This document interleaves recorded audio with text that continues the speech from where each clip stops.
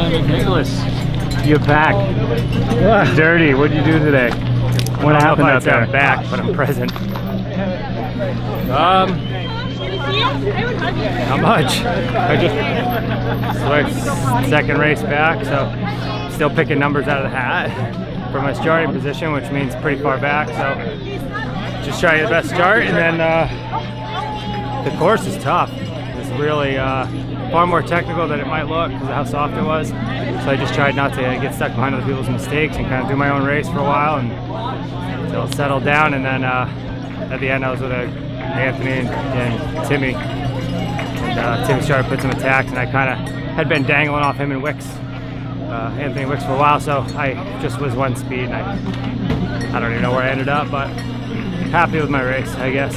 All right, so you're at this level right now. Where do you want to be at the end of the season? You want to be back to where you were a couple years ago? I want to be back to racing in the front. I want to be in the front of the race. Yeah.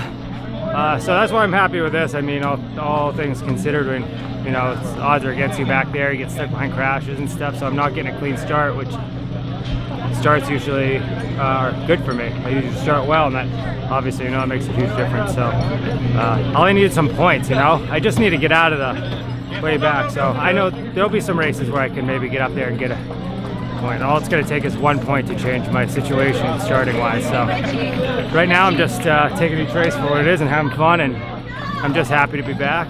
So I'm enjoying it. It's good to see you. Thanks. All right, thanks, man.